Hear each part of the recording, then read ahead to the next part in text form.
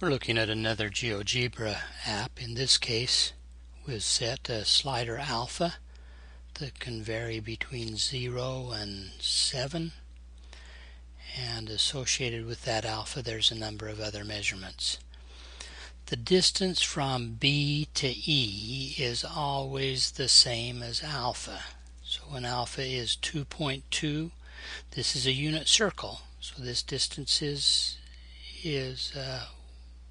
1 radian, so this is a length of 2.2 radiuses, and that's wrapped around this circle, so the length of this arc is also 2.2.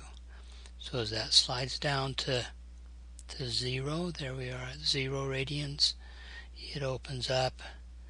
You can see that measurement here that gets wrapped around the circle.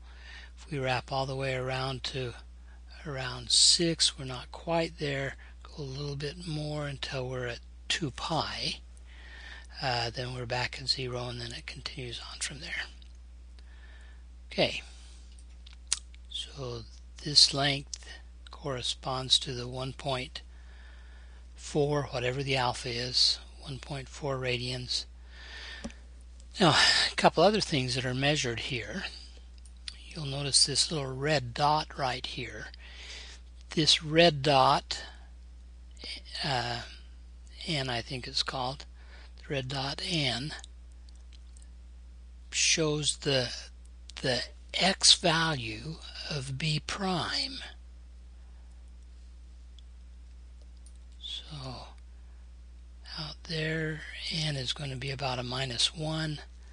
It gets back to 0, swings out until it gets to 1 again, and then starts increasing after that.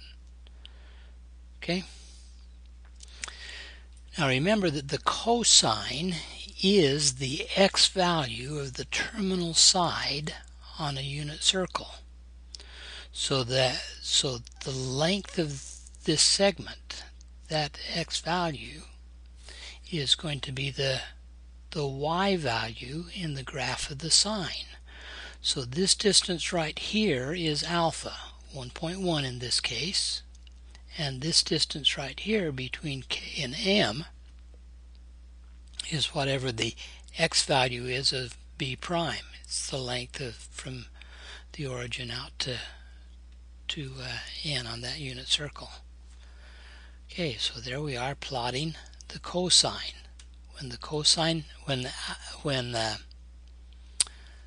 When alpha is at 0, don't suppose that we actually need to see this circle, so let me hide that circle. So as alpha is at 0 and begins to increase, then the x value of B prime decreases until we get to about 90 degrees, pi over 2.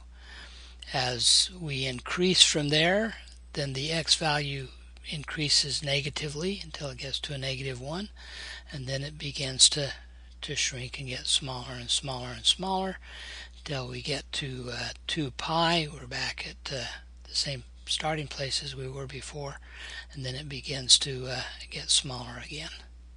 Okay, so that's how the cosine works.